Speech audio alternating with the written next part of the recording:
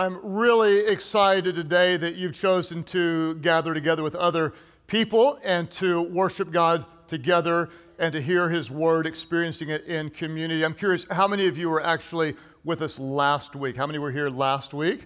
Excellent. Last week we went to hell. I've got really, really good news for you. Today, I hope you're excited, we're going to heaven.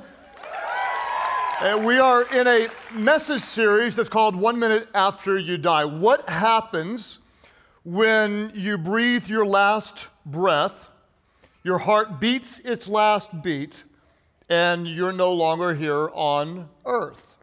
We talked about the judgment, we've talked about rewards, we've talked about the horror of being separated from God eternally in a place that Scripture calls hell. Today, I want to talk about heaven. Some people have asked, now, why are we talking about this? I just want to live today. I don't want to think about that. I just want to be happy here. Don't make me think about death. Why are we talking about this? It's really important that we talk about eternity because our key thought for the message series is this: what you believe about eternity determines how you live today.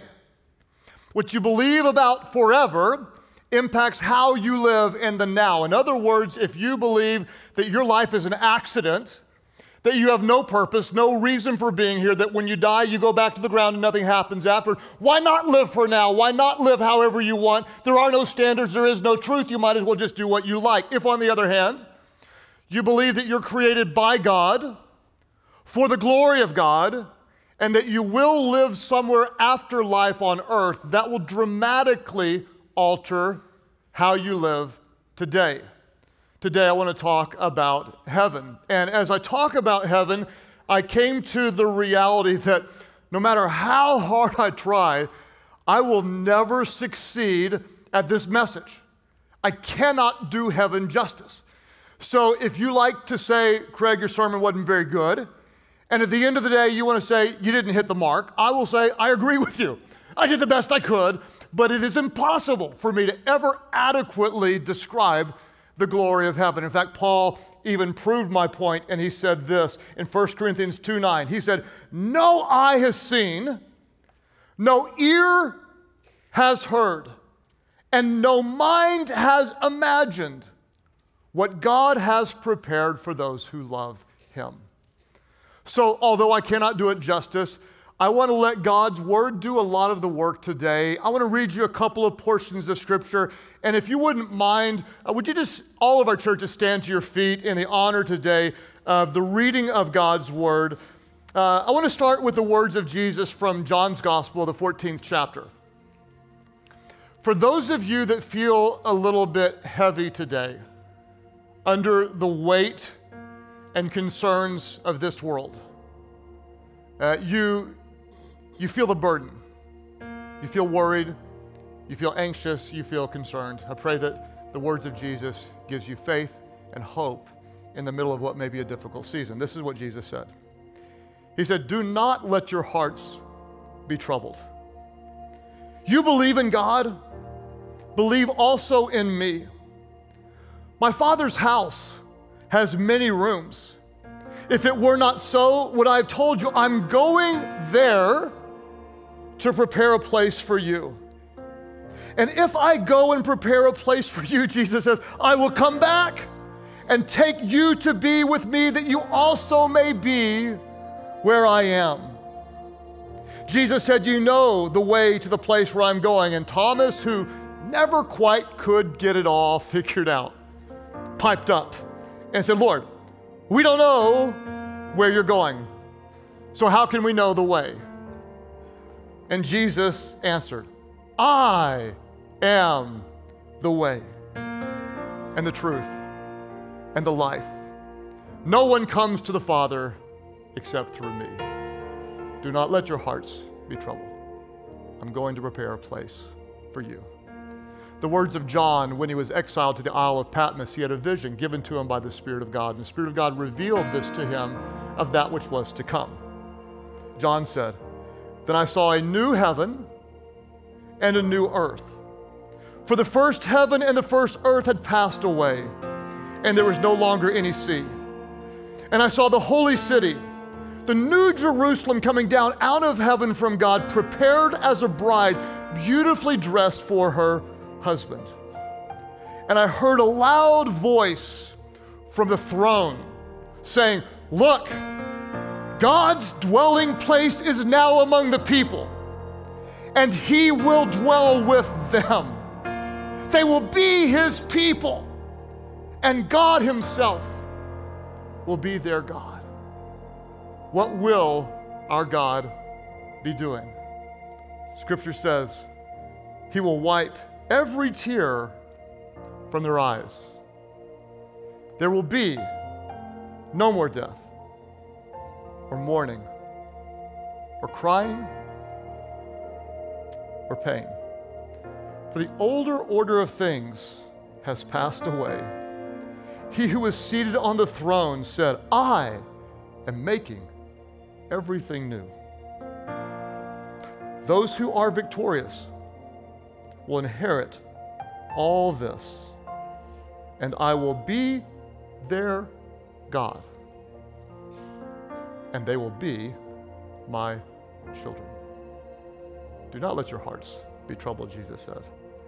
I am going to prepare a place for you.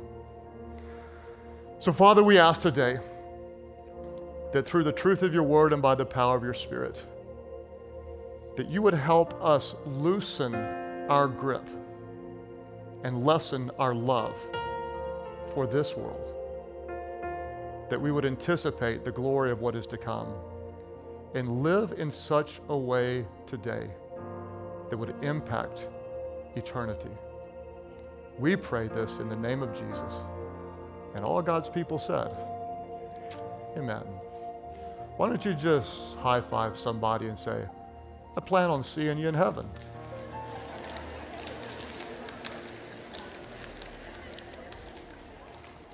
Go and have a seat, if you will, at every Life Church.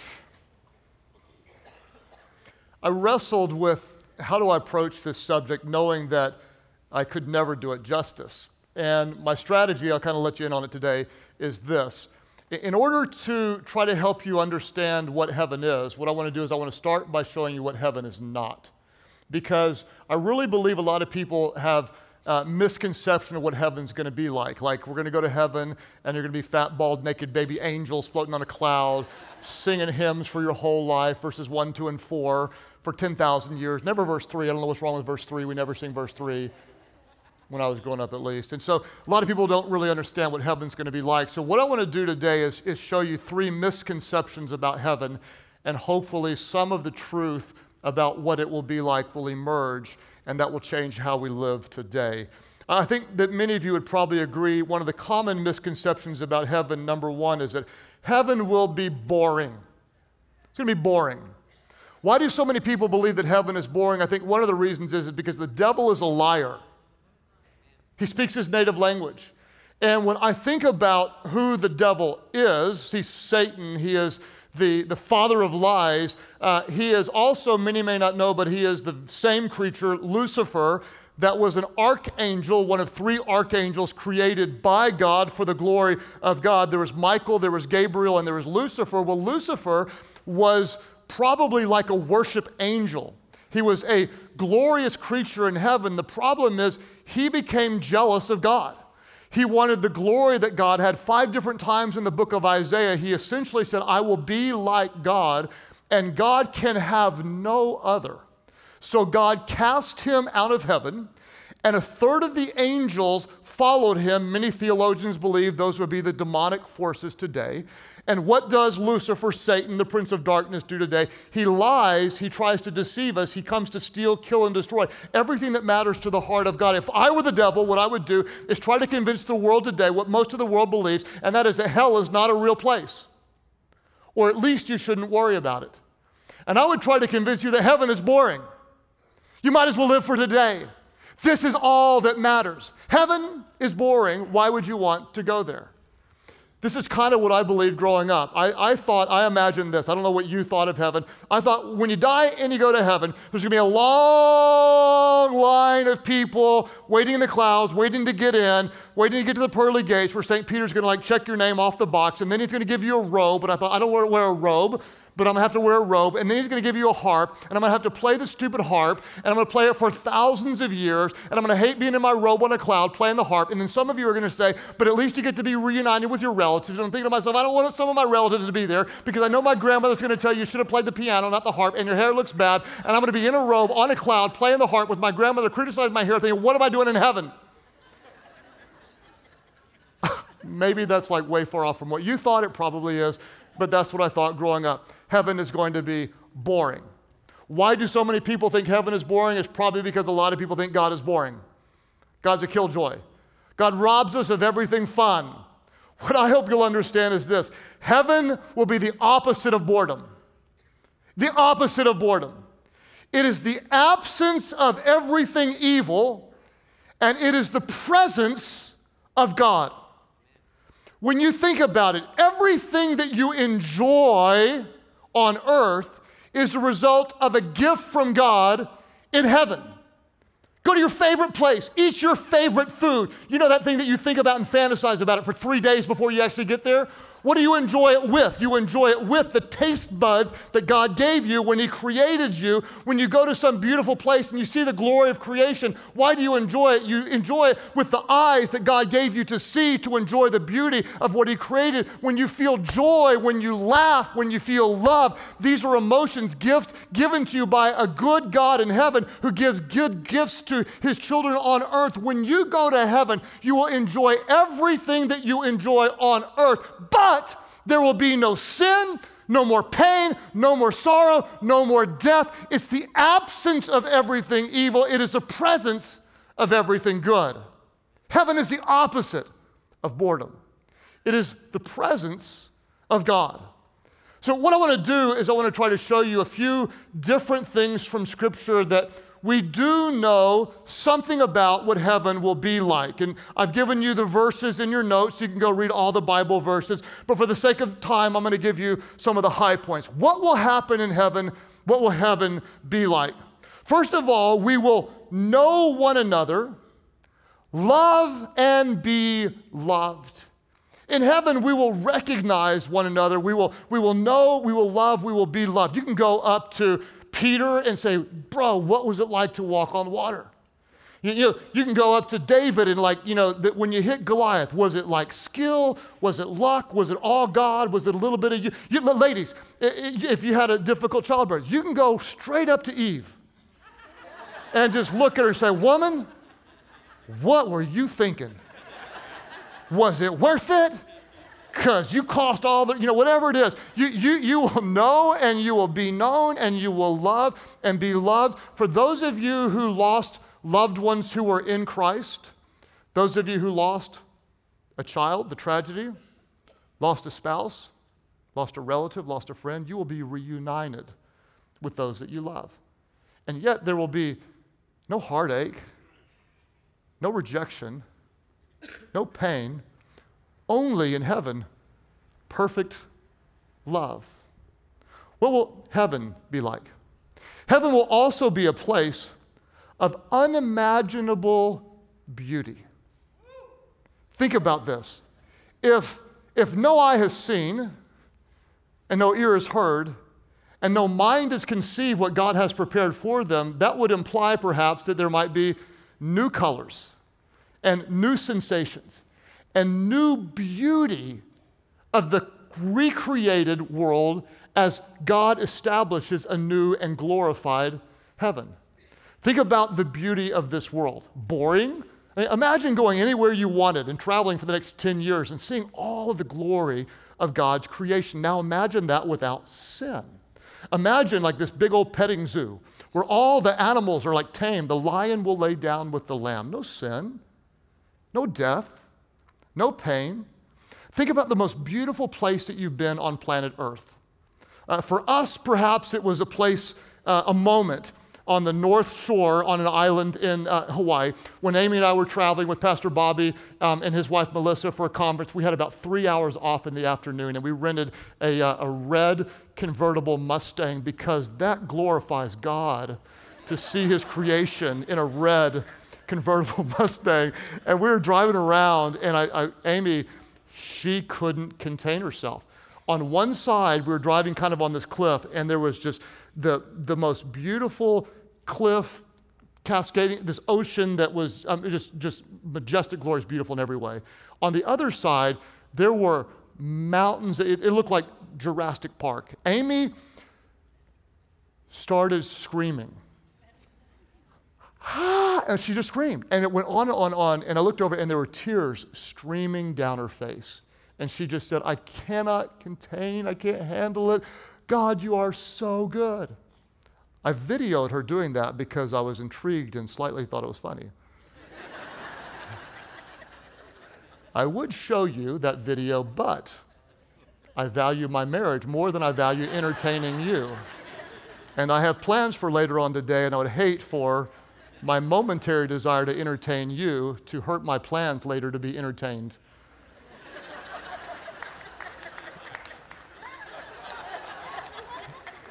Heaven will be a place of unimaginable beauty. What else will heaven be like? In heaven, you will see Jesus face to face. You'll see Jesus face to face.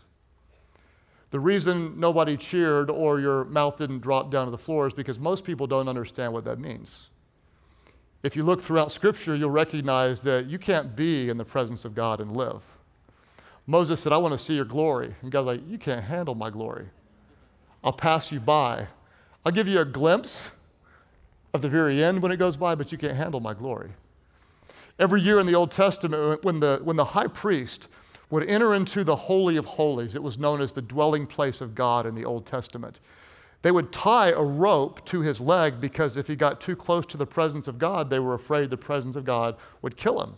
Then they'd have to drag the old boy out with a rope because they ain't going in there close to the presence of God. Because all throughout Scripture, you couldn't be in the presence of God and live. And yet one day, you will look Jesus in the face, eye to eye. And when no one else throughout history could look him in the face and live, when you look him in the face, you'll realize you've never truly lived until you see the glory of the Son of God. You will see Jesus face to face. In heaven, you will have new and perfect bodies. Somebody should say amen. Right? Your grandpa got sick and his mind faded away. When you see grandpa again, he's well, he's whole. He's perfect in every way. Your receding hairline, poof. You got a full head of hair. My feet are 78% toes. When I get into heaven, they will be the exact proportion of toe to feet. If you have migraines, whatever it is you battle in heaven, you'll be perfect in every way. For me, I can't wait to see the colors because I'm very colorblind. And everybody's talking about the fall leaves. They're brilliant, they're red, they're orange, they're yellow. I see some version of that, but I don't see close to what you see. In heaven, I will see all that you see, and we will all probably see even more. I may spend the first 5,000 years looking for fall in heaven, and you'll find me just looking at the trees, enjoying the colors. Your body will be perfect and new in every way. What will heaven be like? Heaven is the absence of everything bad, painful, and evil. It's the presence of everything good, holy, and glorious. Based on my study of heaven, what it appears is that we'll actually have the glory of working for Jesus in a way that we enjoy and love. It won't be a curse, but it will be a blessing as it originally was intended.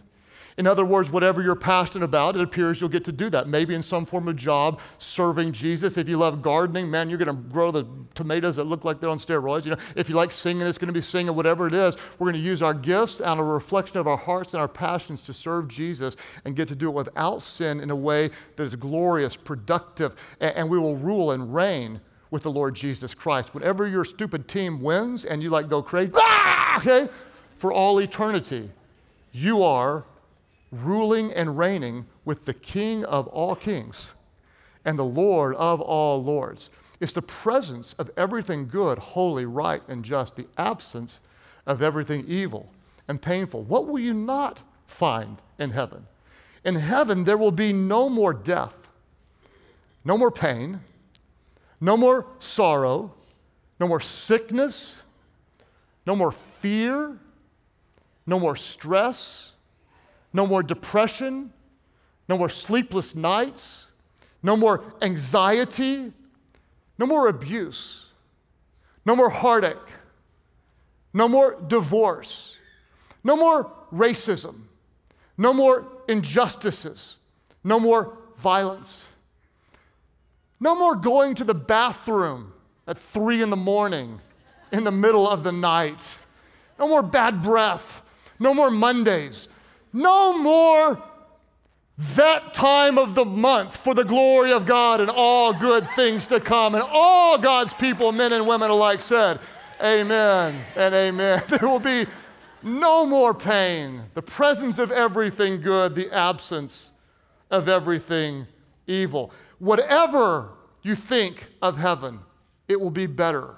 No eye has ever seen, no mind has conceived what God has prepared for those who love him. The second misconception about heaven is this. So many people wrongly believe that this world is your home. This world is what matters. This world is your home. Paul told the Philippian believers this in chapter 3, verse 19. He was talking about those that didn't know Christ, those who even were enemies of Christ, and he said this. He said, their mind is set on what? Somebody help me out. He said, their mind is set on earthly things, what matters now, what I have, what I look like, where I go, how I dress, what I own, where I wear, where I live. This is what matters. This is what matters. My bank account, your opinion of me. This world is what matters. Their mind is set on earthly things. But our citizenship is in heaven. This world is not our home. And we eagerly await a Savior from there, from heaven, the Lord Jesus Christ. This world is not our home. I'll illustrate it like this. I saw a preacher do something similar. I'm going to do my own version. Imagine this rope is a timeline that goes as far back in history as you can imagine. It never stops. God always has been. God always was. He is infinite. He is God. As far as the eye can see, and it never stops. Imagine the future. Your life is over. Eternity lasts forever and ever and ever and ever. Where are you? This, we could say, represents the history of mankind. Adam? God says, you're not doing good, Adam. You need help. God creates Eve. Adam sees Eve and goes, whoa, man, there's woman. Fast forward. You got Jesus somewhere. Fast forward. You got the Renaissance. Fast forward. Gutenberg invents the printing press, makes the Bible available to everybody in history. Fast forward. You got the Reformation. You got the Industrial Revolution. Fast forward to our era. You got World War I. You got the Great Depression. You got World War II. You got a 57 Chevy. You got the 69 Miracle Mets. Oh, I forgot. I was born 67. Fast forward right here. And that's you. History of mankind. Eternity past, eternity present, you. That's why Scripture says your life is a mist that fades away. You're here for just a moment, and then you're gone. Here's a problem. This is what matters, but so many of us are living for this. I don't know about you, but I get so upset about what happens in a red. I'm running late.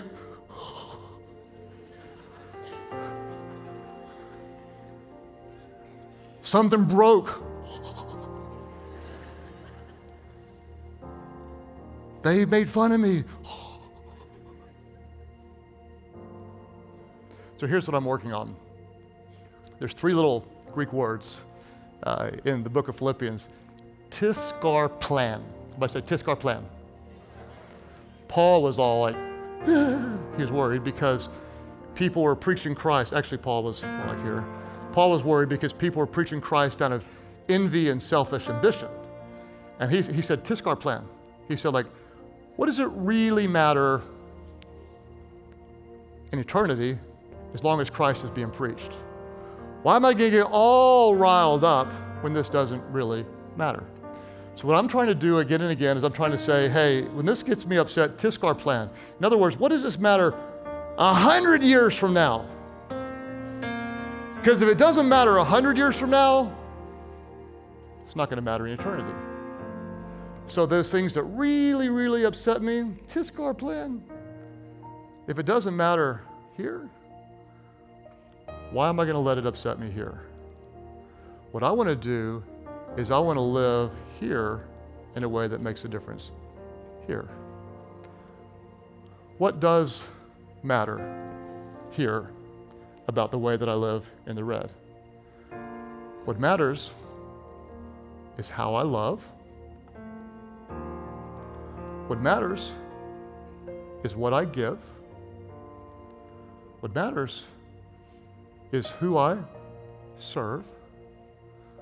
What matters is what I say that gives life.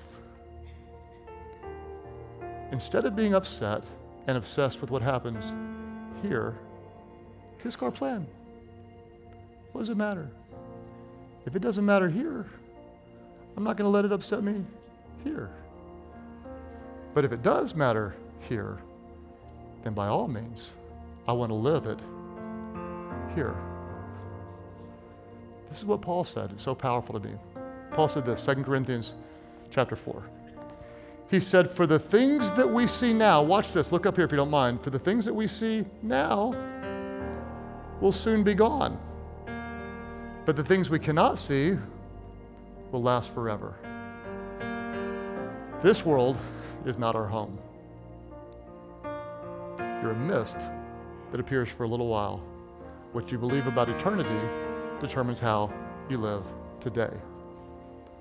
So many misconceptions about heaven. Heaven's boring. It's not boring.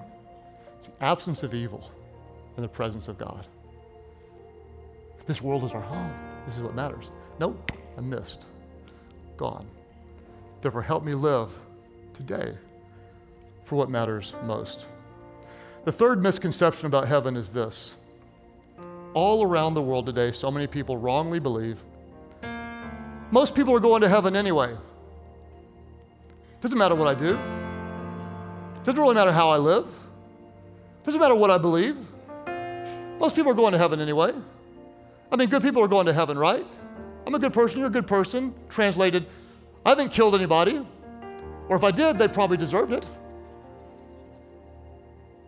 I'm not a drug dealer. I haven't abused anybody. I'm not a bad person. Heaven's the default destination, right? No. Actually, don't forget what Jesus said. Take it very seriously. He said this. He said, broad is the road and wide is the path that leads to destruction, and many people are on it. But narrow is the road and small is the gate that leads to life, and few people find it. The truth is, good people don't go to heaven when they die. who goes to heaven? Forgiven people go to heaven when they die. Forgiven people.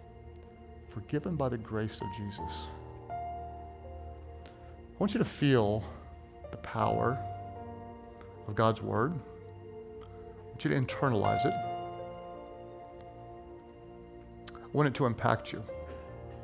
I'm going to give you an opportunity to worship in a moment, but if you wouldn't mind standing to your feet, I want to read God's word over you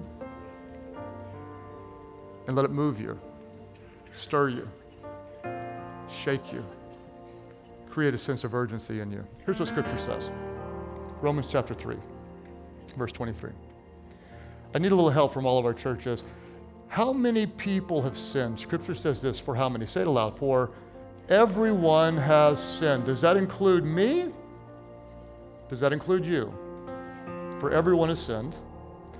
We all fall short of God's glorious standard. We're not good people. How many of you have ever told a lie? Raise your hands up high. Leave them up, leave them up, leave them. Just look at whoever's hand's not in the air and call them liar, liar, pants on fire. Just do it, right? We've all told a lie.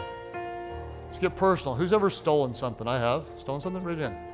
Okay. Some of you don't have your hands up. You've got a Life Church pin in your purse right now, you thief.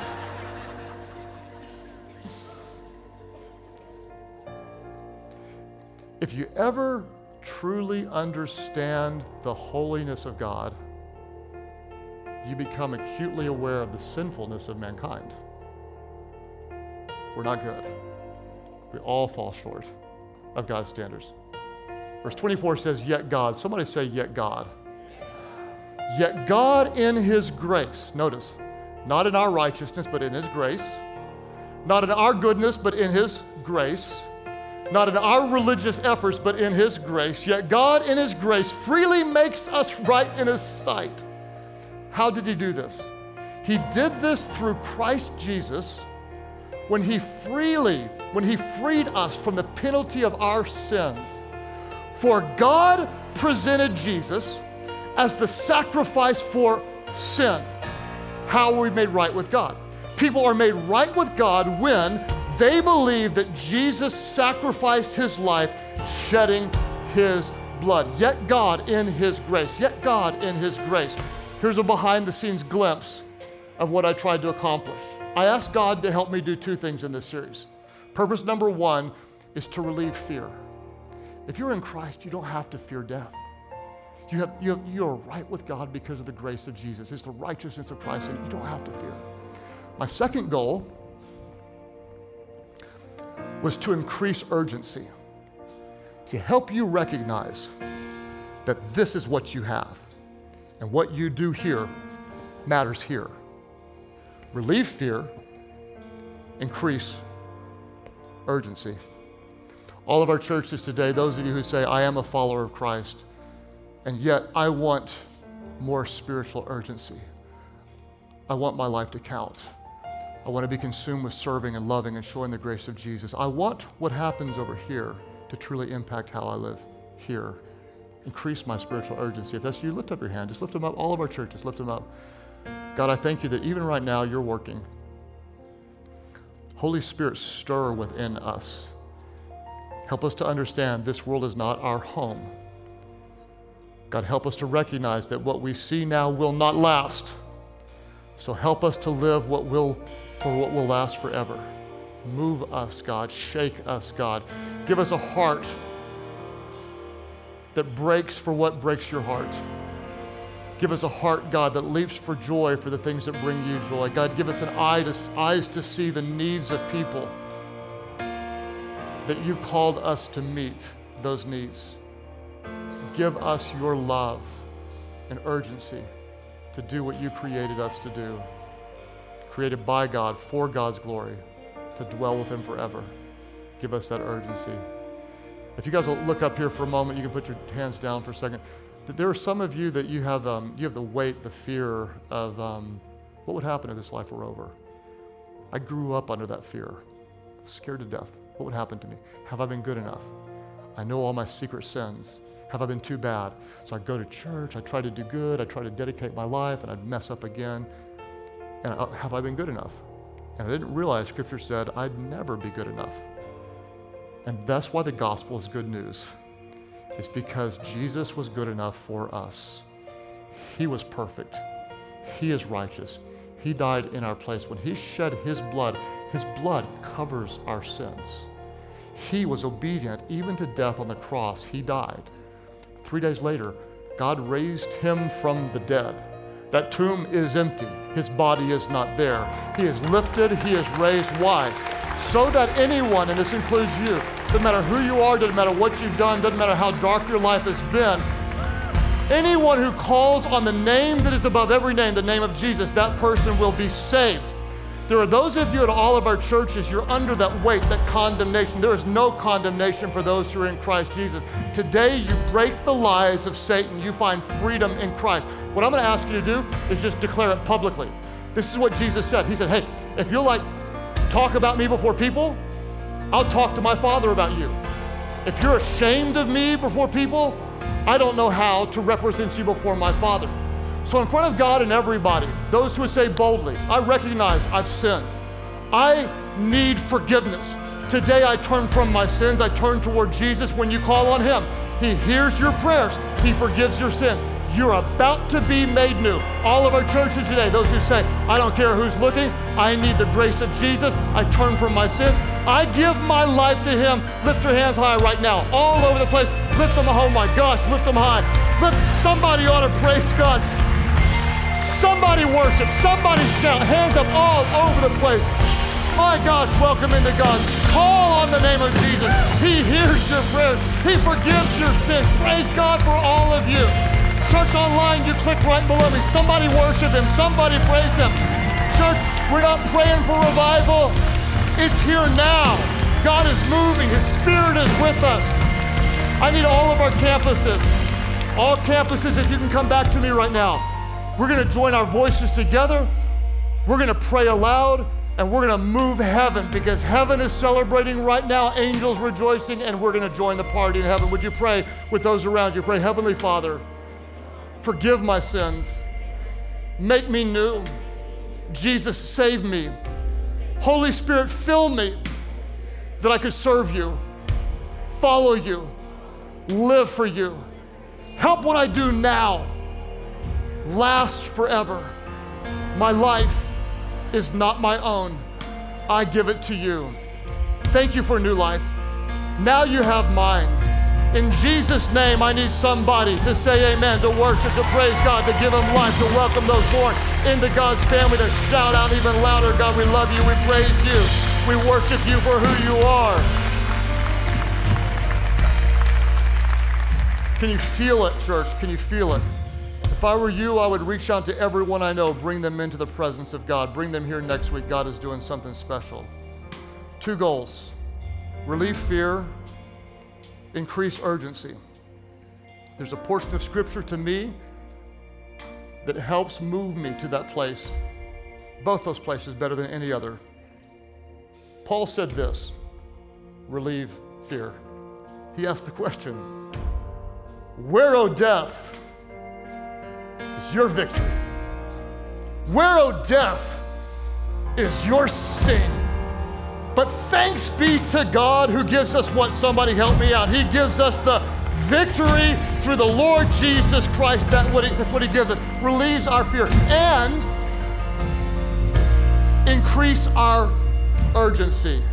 Therefore, because of what Jesus did, my dear brothers and sisters, what do? You stand firm. You let nothing move you. You always give yourself fully to the work of the Lord. Why? Because you know that your labor in the Lord is not in vain. Lift your voices and praise him. Oh, death, where are you? Where is your sting?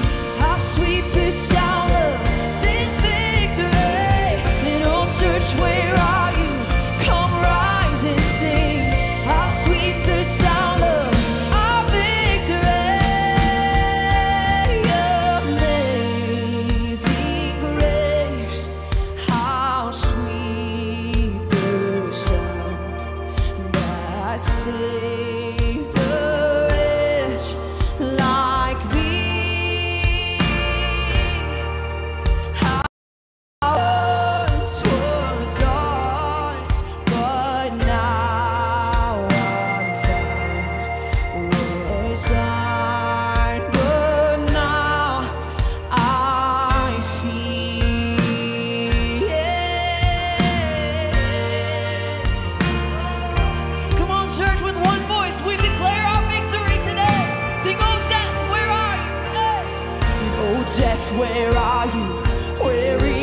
your sting.